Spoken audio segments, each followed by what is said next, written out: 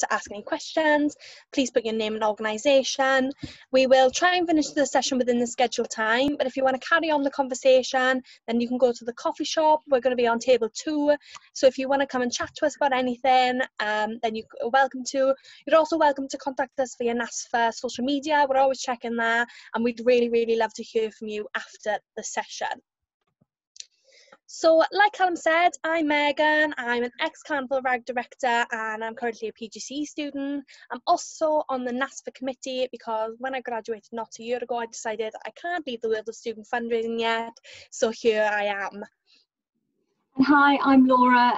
I was on Kent RAG's committee for 3 years and a active member for 4 years, and now I'm a sabbatical officer, vice president postgraduate experience at Kent Union, and like Meg and Callum, I'm also on the NASFA committee. So, what are we going to discuss with you today? So we'll be looking at 5 main things with you. So the first will be the typical RAG calendar, how to deliver events online. Third would be term 3 in the future, post-COVID, I know.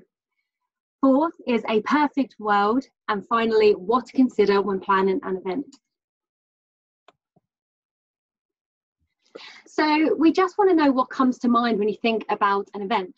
So if you have your phone on you or your laptop, if you just go to menti.com and enter in the code 788745, and we just want to see, you'll be able to see the results as they come up here. But yeah, we just want to know what comes to mind when you think of an event. We'll also pop some.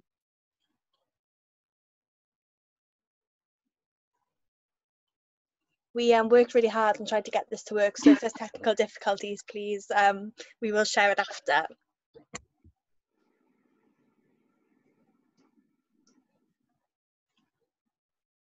Fun, lovely.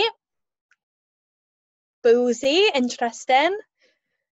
Boozy can come under a lot of different things because obviously some people think of some events that include alcohol, events that don't include alcohol, and that's something you should really consider when planning your event in RAG. Wow, loads of wow. RAG events, making money, engagement, jailbreak, love jailbreak, a lot of work, I love a jailbreak. Having fun, inclusive, diverse. Oh, it's all moving all a bit fast now.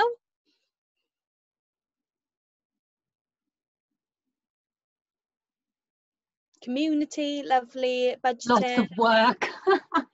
It is a lot of work, but that's what we're here for, isn't it? Was a fight night? Interesting. You can really see the different types of RAGs and the different types of events coming through as well. And if you're not 100% sure how a Menti works, if the words are bigger, it means that more people have said them. Getting to know people, I think that's going to be especially important moving into what university will be like online teaching. So especially first years, I think that's going to be a huge one. How are you going to engage first years when maybe they're being taught online? These are really fantastic, like tears someone's put. Yeah, they're going to be tears, I promise, they'll come be. I know that, yeah. They've got so small for me now. Wow, there's loads, wow. Thank you for all engaging with this. I think it's really interesting, like we said, that Meg and I come from medium to larger RAGs. So some of the words we would have chosen would be different. Yeah. That's fantastic. Thank you so much, guys. So just looking at a couple of those, like we said, fun, inclusive, social media, organisation, community, enlightening, budgeting, engagement, big and small, making money, online. COVID-19. True. And we're going to be discussing all of that today. So I'm glad that we're all on the same page. So, what does a typical RAG calendar look like? So have a little think about what events are the typical ones at your RAG hosts. You can pop them in the chat. Every year there are certain events that a lot of RAGs hold. But like Laura said, we come from medium to large size RAGs, so it can be different depending on RAGs all across the country.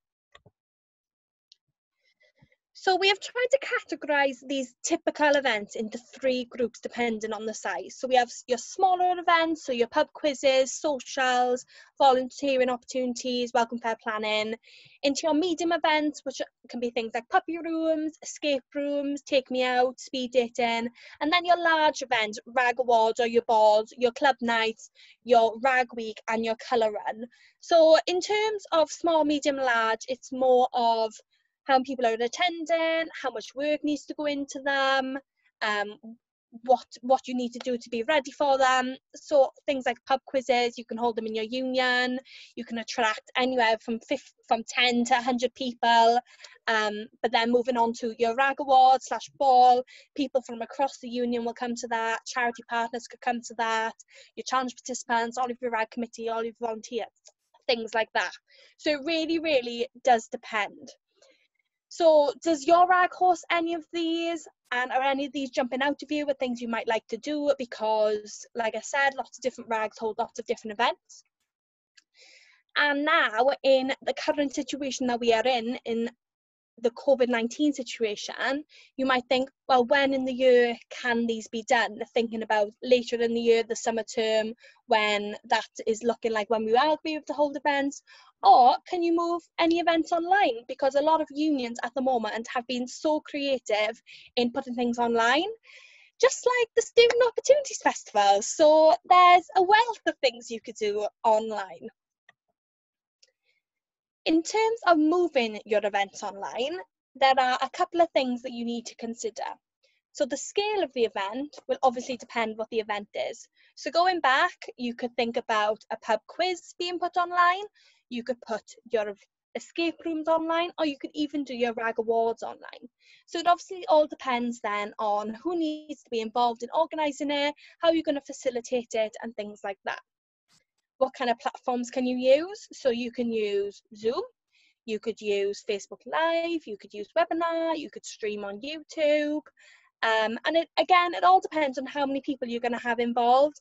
If you've got 50 people like we have now, you're going to be streaming more than you are having 50 people chatting to each other. But if you have a smaller event, such as just with your volunteers or just with your rag committee, it's going to be a lot smaller, a lot more comfortable, and you're all going to want to be able to chat to each other. So moving on to that with your audience, so it depends who your event is aimed at. So like I said, if it is with your rag committee, just the 10-15 of you, you're going to want it small, on Zoom, being able to chat to each other. But when we host things like this, we want it on a webinar, we want it to be accessible to lots and lots of people.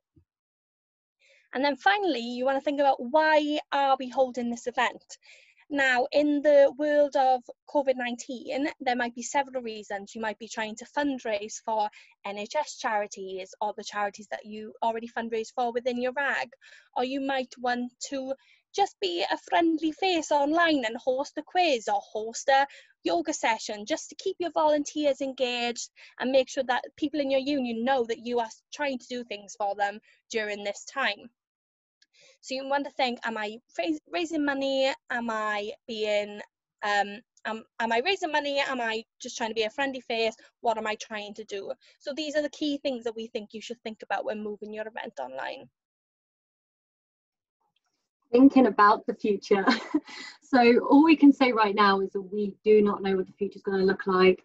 We can make assumptions that a lot of your lectures will be online. So does that mean you won't be able to put on events like you would normally? So obviously the things we're going to talk through now is obviously what you can do moving forward with this uncertainty.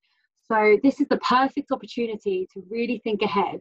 Now that you have the whole summer, you have technically summer first term, or you have a bit more time and resource, and you can really think outside of the box. So going back to that typical RAG calendar that Meg mentioned, I would recommend that first of all, you would look at your own calendar.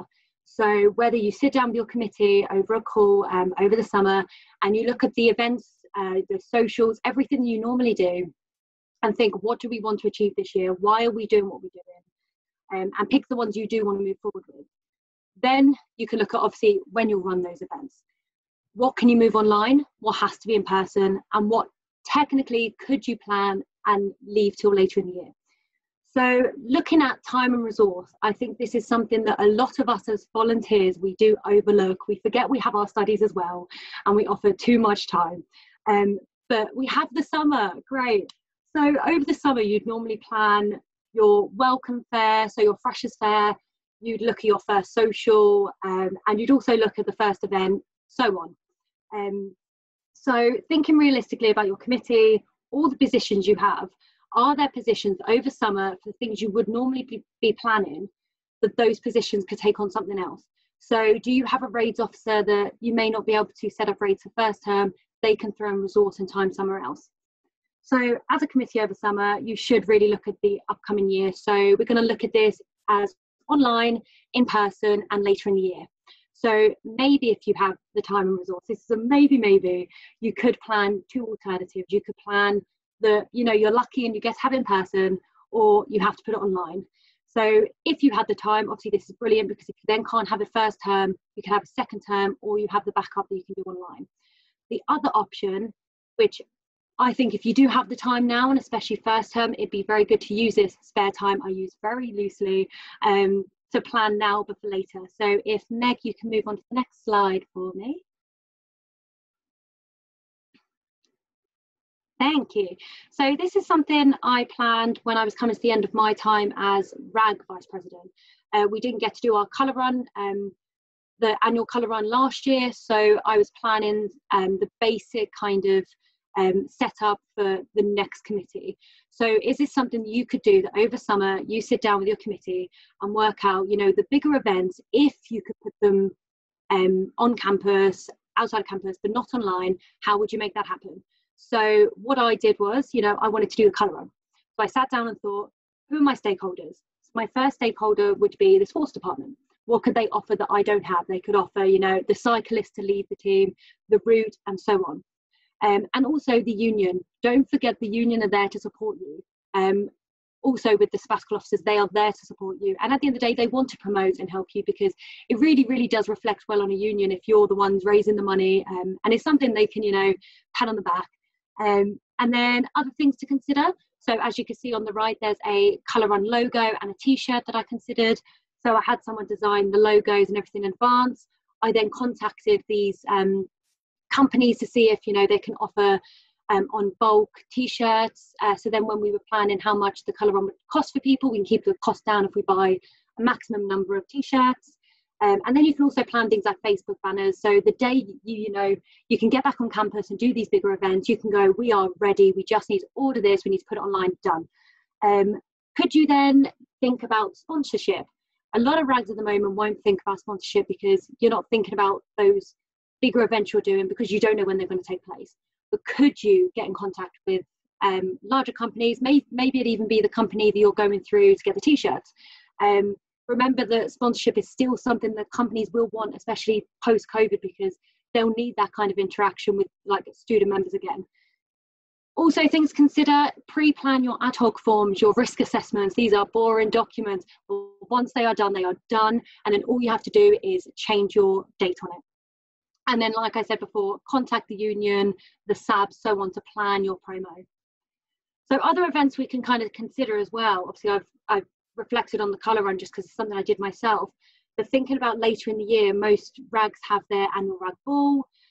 Could you plan two versions of your RAG ball? Could you plan your inside kind of huge, you've got the resource event, or could you plan some sort of outside marquee kind of event that will be lower resource, lower cost? But obviously, when you think about these original ideas you normally kind of stick to every year, you need to think about the resource, the money, your membership. So obviously the one thing that comes to my mind when you start this conversation about events is, normally you get your welcome fair, you get your freshers fair, you can get up to 100 members. That's what we were looking at Kent RAG every year, about 100 members at £5 each. Obviously that will change across every single RAG. But if they're 100 members, you normally get every year a welcome fair, you don't get any more. Where is your money coming from? Are you getting money from the unions to put these events on, or are you having to get this money through membership? If so, obviously this really does depend on your recruitment, and maybe you need to adapt. So some of my ideas for adapting are around sorry, the chat's really distracted, are around, obviously, again, the colour run. Could you look at the other events that go on campus with other societies? So one that comes to mind is Holly. So instead of putting your minimal money, etc., minimal time into a colour run that could be a smaller scale, could you support societies in their events, i.e. Holly, where you could help them with put in extra money, extra resource into it, extra marketing, and as a result, you'll get more people turning up, more money raised, so on. The other one is Rag Ball. So if you can't afford to have your typical big Just Rag members ball, what about reaching out to smaller societies, maybe the other charity societies you have on campus, and have the chance to have a charity ball? This is a perfect opportunity to collab. And I think our union especially found it hard to collab societies, but this is the perfect moment to do so. Just unmute myself. So here we'll move on. A perfect world. So what is a perfect world? When we're talking now about a perfect world, we envision going back to university in September as if nothing has even happened, like you've never even left your rag, and you're back ready to plan events. So this is our perfect world calendar for a rag. Again, this is based on our experiences at a medium to large rag. Some of these events we wouldn't have run, some of these events, there'll be events in there that we will have run and not, but it really does differ from rag to rag. So the generic uni calendar would start in September with your welcome week planning and your new member socials. The welcome week planning will consist of how are you going to recruit new members? Do you have a welcome fair?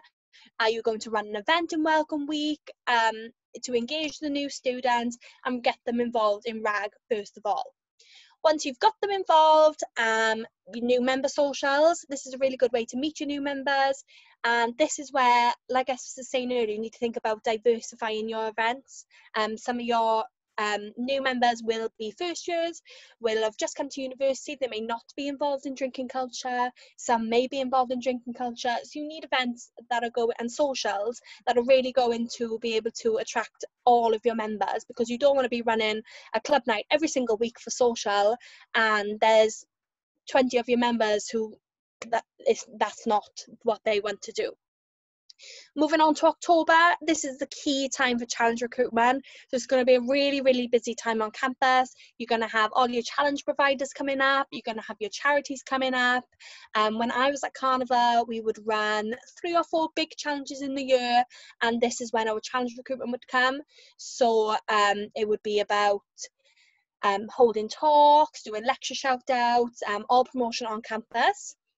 At the end of October, obviously you have Halloween, events like that throughout the year, Halloween, Easter, Christmas, and they're really, really good times to hold events, hold socials, and they can be really diverse depending on what you want to do. Moving into November, obviously you have Movember, which is so popular across the country. It's not specific to RAG. You can get so many people involved with this. You can have a leaderboard of clubs across your uni. So the sports teams will always get involved. You can have other societies getting involved, make it a bit of a competition. People always used to go mad for it, especially rugby boys for some reason. They love growing a mustache for that month. So yeah, Enigma also, I've been reading the chat and a couple of events we've been saying people are quite unsure what they are, but Enigma is a social. You get on a bus at your university and you go off to another city for a night out basically, but you have no idea where you're going. When I was at Nottingham in my second year, when I was a rep for Carnival, we went to Leeds Prism, take from that what you will. It was an interesting night. It was really, really fun though, fancy dress. Obviously you don't know where you are until you get off the bus. December, like I said, Christmas, absolutely ideal to run events. Christmas grotto, your Christmas rag dinner, your Christmas socials, and it's just a nice way to finish before you go off to your break. Now, coming back in January, obviously you're really, really excited to get back to uni, get back to your friends, but exam season is upon us. but wellbeing events are so popular then. Going back to Puppy Room, which I said earlier, that's really good. Things like yoga, any mindfulness activities, they're really, really good for helping people in exam season. Just to know, Puppy Room, a couple of people have asked, what is Puppy Room? We worked with guide dogs at Nottingham, and they would come in, 8 or 9 guide dogs in training with their handlers and volunteers, and we'd have a puppy room. It'd be £2 to enter, and people would have half hour with the dogs, be able to walk around and ask questions, they'd be able to stroke the dogs, and it's just a really, really nice day. It really is. I loved it. Also in January, you have Welcome Back Socials, recruiting new members, and Dry January. Laura, you've done Dry January, haven't you? Last 3 years. See, we have a very brave person with us today. Last 3 years, Dry January. And like I said, that's another thing similar to Movember. You can get people across the union involved in that, not just people involved in RAG. Moving on to February, RAG Week and Valentine's events. RAG Week is obviously a massive, massive event, and not all RAGs run them. I ran our first one 2 years ago in Nottingham. Even though we are such a large RAG, the amount of planning and things that goes into it, it really is a big week, but it's so worth it. So RAG Week, ours consisted of Valentine's theme. So we did a puppy room, we did a Valentine's quiz, we did speed dating, and we ended the week with a take me out. So it's only 4 events, but it was so worth it. And we raised £1,500, I think, in those days. So you've got an amazing amount of money then to go with your charities. Moving on to March and April, obviously they're quieter months in the uni. You're gearing up again for exam season, but there's obviously things that you can do. You can do volunteering opportunities. This is a lot of the mega raids are going on. Mega raids are organised by some of the larger charities. So you've got Breast Cancer Now is a really, really popular one. Meningitis Research host one. Action Against Hunger host one. And you go down to London. You go to a tube station with your bucket and you're decked out in fancy dress, and you collect for the whole day. It's one of the longest days of your life, but it's actually such a good day, isn't it, Laura? It's so fun. Honestly, you're saying one day and I'm shivering because I knew that I was stood there with a ridiculously not warm costume for 2 days. Freezing, but it was worth it, honestly. You can raise so much money in such a short amount of time. Carnival RAG actually hold the record for the most amount of money raised in one day at a mega raid. It was in Poppy Appeal in 2016, £16,000. All right. I wish I knew our number to challenge you, but I'll let you have it. Well, we hold the record, so sorry, Laura. But again, exam prep, wellbeing events. Again in May, wellbeing events, and your committee elections. And then you're moving on to June, July and August, which is the end of your year. Maybe you're moving on to another year in committee, maybe it's your final year.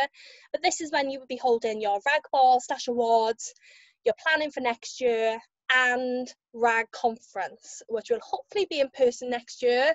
But it really is a staple of the RAG calendar. It's such a good opportunity to meet other people, and we've been really, really lucky to be able to continue doing it online this year.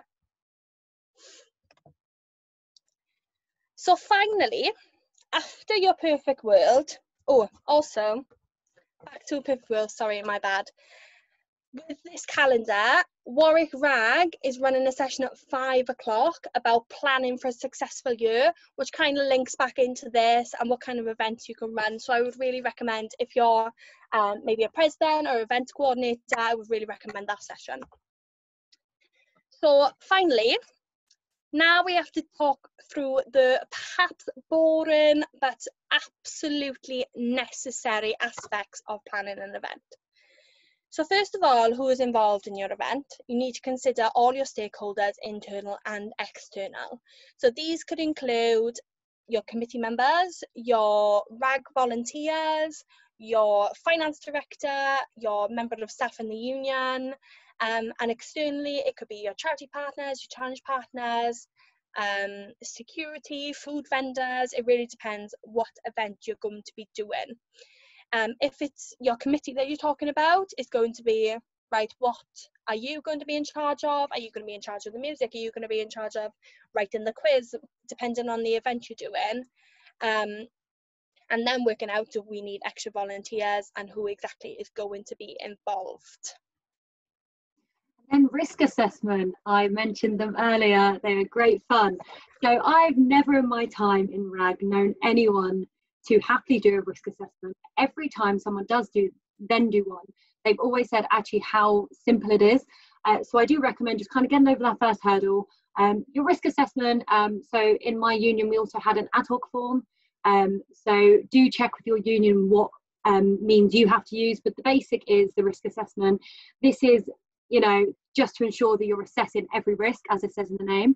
So one example would be, again, the colour run. I remember 3 years back, the first colour run I went to, they told me in the risk assessment they had to write that people might trip over their shoelaces and to avoid that they should check everyone does up their shoelaces. And I was like, okay, but it is simple things like that. You know, if you hold a glitter stand, you make sure you put signs up that people may be allergic to Vaseline or whatever means you're using. So it's basically just sitting down and looking at each part. You know, people aren't you know, the people are prepared basically, but like I've said, it's not as boring as it seems, and every time we had a different event or social, so it should be done for events, socials, so on, I'd allocate that to a role. So if it's an event, you should allow the event coordinator or whatever role holds that, or if it's a social, just to give everyone kind of the chance to do a risk assessment.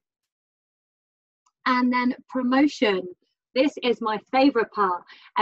So my role on NASA is actually social media and stuff, so I do enjoy this side of it all.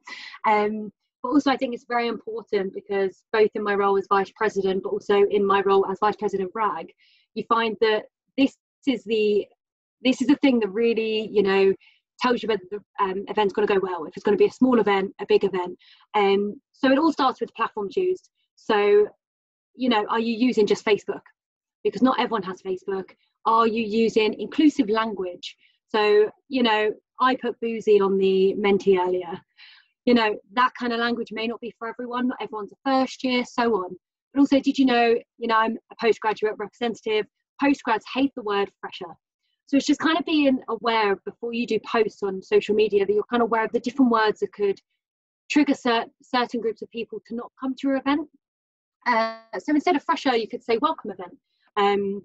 So on, but also when you go on different platforms, be aware that it also has a different audience. So Facebook, you could be a bit fun. Emails could be quite a bit more serious and formal. So on LinkedIn, Twitter, a lot of people use them for different reasons, and maybe you'll be aware of your audience when you do this. So definitely use multiple platforms. I think also you need to really take into consideration posting at relevant times. So I think if you look at your own Instagram and Facebook, I think you'll always be aware of when you get more likes than you usually would. So I was saying earlier, like you can post at 6 p.m. and you'll get hundreds of likes and you're like, wow. But you might post at 12 o'clock during the day and you'll be like, that is a huge difference between 20 likes and 100 odd likes. But these are things you need to look at when you're promoting your event. So, you know, could you look at the algorithms? There's a couple of websites you can go on and it will tell you on Twitter, Instagram, Facebook, so on, the best times for you to post. But I would say that this may have changed due to COVID. A lot of people are on social media at very different times. I know that I'm on during the day when I normally wouldn't be. But yeah, and then moving on, have you collaborated with other societies? So are there certain events that other societies may have an interest in? So Movember, like Meg mentioned earlier, rugby boys, they love it. Same as I think hockey. I think anything that people can kind of compete. So at our union, rugby raise the most every year. And it is that kind of pride thing. So how can you in a way encapsulate other societies to want to be involved or share your fundraising target to share in your event? So it's definitely looking to, you could do the Poppy Appeal throughout the year. You can do various things and looking at what other societies could help you. Have you asked your union to share? Like I said before, your union want you to raise loads of money. It looks good. They share it on their financial records at the end of the year. Like, it looks good. So ask them to share your event. Ask them to share your fundraising page, so on. Emails. I was secretary for RAG at one point, and I found this my favourite part of the role because you could send a weekly email and you knew it was going to be formal, but you could also share like your event, and then after the event you could share the successes of your event. You could share how much you raised, you can share the photos, and it could be such a great way to engage those people that may not be engaged in your Facebook, or maybe you can put things in your emails that you wouldn't be able to put so formally on Facebook or Instagram. And then finally, something else we did in our RAG was, and I think Meg will even agree in her RAG that's been the case, where committee have to share everything. When you join committee, you allow your Facebook to be taken over by it. And I think if you become a member of any challenge as well, your whole Facebook becomes, you know, I'm climbing Kilimanjaro, I'm doing a skydive. You need to accept it, and whoever is on your committee needs to accept it, because it's the best way. Because for every share you get, that's an additional 3 people or so that will go onto your event and maybe put interested so they don't lose where it is. Also, we made each person, I say made because we did chase people up, each person by the next committee meeting had to invite at least 10, 20 people. And the funny thing is, it got to a point where we were all inviting the same people. Nope, you had to go through it. Everyone had to invite completely different people. And I think this became especially good and effective when I was then a postgrad, and I can invite some new postgrad people who may not have been engaged with RAG before. Other people are first years, second years, and you start to then really build a strong RAG community. Yeah, definitely. And just building really quickly on what Laura said, committee, you have to get them to share everything. We used to change our profile pictures and not them, so it'd be like, right, we've got this event coming up on the 3rd of March, or on the 1st of February, we're all going to change our profile pictures at this time all at once. And then you'd go on Facebook at 6 o'clock and you'd scroll through your feed, and it would just be like, take me out, take me out, take me out, take me out, take me out. And you'd be like, wow, can't he hold an event? So yeah. The final thing we're going to talk about now is costs. So what is your budget for your event? This really, really differs event to event. So if you're holding one of the smaller events, like we spoke about earlier, a pub quiz, this can be really, really low cost, really, really low risk. You can hold it in your union bar or in your local pub. A lot of pubs in student areas are more than willing to help you out and let you host a quiz there, and union bars always will say yes. They won't cost you anything to hire, and you can even then ask local businesses to donate prizes, so you're not out of pocket for that. But in your bigger events, such as your RAG Awards, your RAG Ball, you're going to be asking people to pay to come in. So you're going to be asking people to pay £30-35 for the 3-course meal, the wine, the entertainment, and then often you probably won't make a profit, you probably just break even, but that's what you want to do because it's for your RAG, it's not for a charity event or anything like that. But it really, really, really does differ depending on what you are going to be doing. So you need to sit down with your treasurer, work out what can you afford to spend. If you're spending anything, make sure you're expensing it back. Speaking to your finance director at the union if you have one, and just being really, really sensible and thinking, oh, I really want to hold this event, but maybe you don't have the money to hold it, but you could hold a smaller version. Or maybe you can be like, right, I really want to hold this event, but maybe I can't do it this year, maybe we'll do it next year, and you'll fundraise through the year to be able to hold that event next year. So it really, really is like long-term planning and just really being sensible. So thank you so much for coming to our session. Like I said, we're going to carry on the conversation in the coffee shop, table 2, and we're going to chat on social media, but we're happy now to take any questions if anyone has any. So we've had a few questions come in through the Q&A function already, but if anyone else has got any more, please do send them. The first one that we've had come in comes from Emma Davies, and she asked, do you think it's better to hold lots of smaller events or a couple of larger events in the year?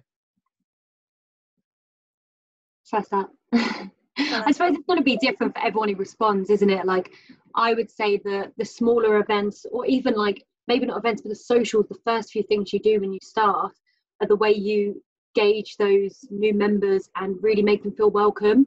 So I feel like it's more intimidating to go to a RAG ball having never been to any other RAG event or social, but maybe go into like the first escape room you do or something like that will make you feel more of a member. So I think it really does depend, and also depends on what you're comfortable putting on, because a few smaller events may take less time and resource for you to plan than maybe a bigger event. But like I've said, you could take that time to plan one big event and it'd be the biggest thing, you collab with other people. So again, I think it really does depend. Fantastic. The other question that we've had come in was from Caroline. And she mentioned a virtual escape room, which Rosie's kindly answered in the chat, but she also asked if you could say a little bit more about jailbreaks, whether you have any experience of organising them. I actually didn't do a jailbreak or nothing, so I'm going to hand it back to Laura. Just me again. So we're lucky enough to have our RAG coordinator who always did like the back end planning. So she sorted out the trackers. I suppose it depends what people need to know about jailbreak, but obviously for anyone who doesn't know, sorry, this is basically you start on your campus a certain time in the morning. So I think we'd started like 6 a.m. and you could leave with no money but your things, and you had to travel as far as you could with no money. So obviously along the way, people would get people to pay for your train tickets, your plane tickets. Our group last year got to, or 2 years ago, got to San Francisco, which was, I think, the furthest we've ever got in our RAG. But yeah, the kind of stuff that people are worried about are the trackers. So we had an online tracking system. So I think each person who signed up paid something like £10 or £15, and that paid for a basic like travel toothpaste, travel toothbrush, cheap phone or something. Like, it was a lot of little stuff that we didn't want them to take themselves or pay for themselves, and then a tracker just so they could literally send a code in, and it will tell us where they are, but they have to do it every hour for safety reasons. I think there's a lot of questions about jailbreak at the moment, just because of the B word, you know, the Brexit. I think people don't really know how that's going to work in practice, so I definitely say planning for a jailbreak is brilliant. I think it's the most engaging thing we had in our RAG that got people from other societies wanting to be involved. And I think for fundraising, when you're doing a challenge, it's a brilliant way to raise for your challenge through a different means. I definitely talk to your union or your coordinator about how that would work with Brexit. Fantastic. We had another question come in from Ella, and I think you will both be able to help on this one. So Ella has said, as a president who has to oversee everything, do you have any advice to keep the workload down when planning the year? So as director of Carnival is a really, really big RAG, and taking on that role for the year in my final year was a bit daunting. But as many other RAG committee members will tell you, and I'm sure you know yourself, RAG does a little bit take over your life at uni, but really, really use your committee. That's what they're there for. They signed up to the roles as well. They know what they're meant to be doing. And don't try and do everything yourself. Your role as president or director or chair is to oversee the committee. It's not to do every single bit of, it's not to do everyone's roles. It's to make sure people know what they're doing, make sure people are staying involved. So really don't try and do everything yourself. It's what your committee are there for, so really, really use them. I'd love to give advice from the vice president side as well. Our president was president for 2 years, but was on committee the same amount of time as me, and she felt the need to do everything, and it became way too much for her when she was doing her degree as well. And as vice president, we had to really sit down and work out what the best way moving forward with the committee was, and we actually found protocols were really good. So the president would take the protocols of her area of expertise, which was raids, and the treasurer, mine as vice president was the challenges and events. And then the secretary would get a couple of people as well. And this just meant this wasn't from a wellbeing side. This was more about workload and just checking in that we're not taking on too much. So I would check on the events team and say, like, can you take on 3 events a term? Can you seriously do that with your degree? And will you get that to all your other committees? Because I think people forget the other roles that need to be involved as well. So if you're planning an event and you're telling committee a week before it happens, you've then got a marketing officer that's got to get everything done, maybe potentially a media officer that's got to get that all online, maybe your secretary who's got to email it.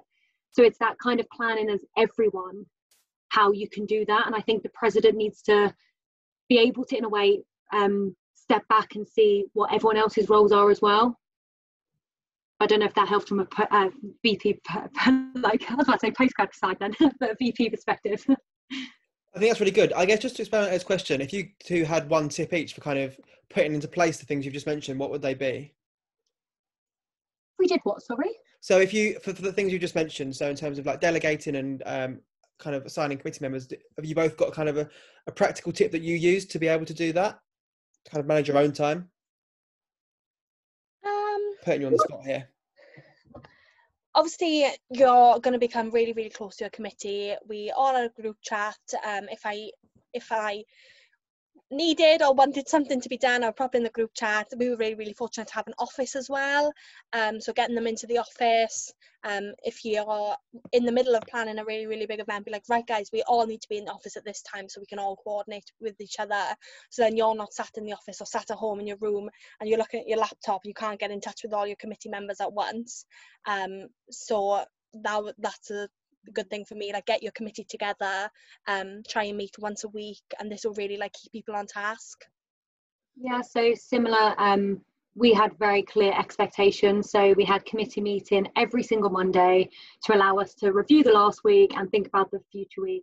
And then our secretary did the kind of minutes and the very clear actions. Everyone had to, by the next committee meeting, meet those actions. But I think the rest of the other stuff that kind of comes with your committee that people don't recognise is probably the promo hours, the extra hours that come in on top of other things. So when you've got 6 challenges, say, you've got to promote a week per challenge. How are you going to fit all that time in?